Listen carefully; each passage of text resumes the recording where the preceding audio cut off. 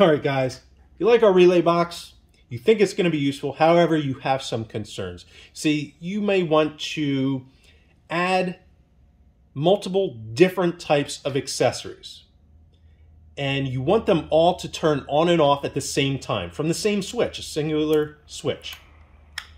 However, you have some concern that those electronic accessories you're adding are so different from each other that they may interfere with each other or even blow each other up. And in fact, that's sometimes true of cooling fans. Because it's an electric motor, it may have some feedback. Now, if you do add them all to a standard relay, a common relay, you may have that problem. However, our relay box has a feature that allows you to isolate items while still controlling them from a singular control switch. And that's the jumper. Now, we have onboard switches here, so you can control each channel individually. And you see how we have the lights on channel 2 and the fans on channel 1.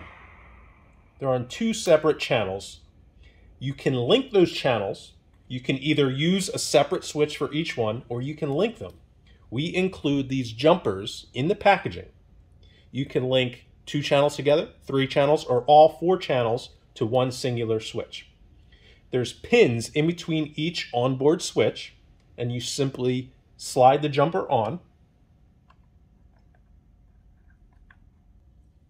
Once connected, the switch or trigger on channel 1 or 2 will operate both channel 1 and 2 together at the same time.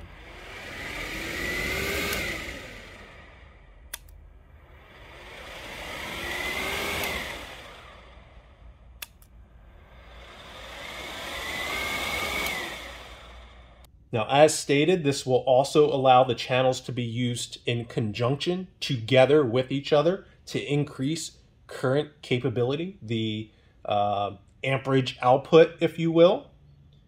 In that case, if you had a large current demand item, you would simply run multiple channels, wires to each channel, so double up on the wire, going to that high-powered accessory.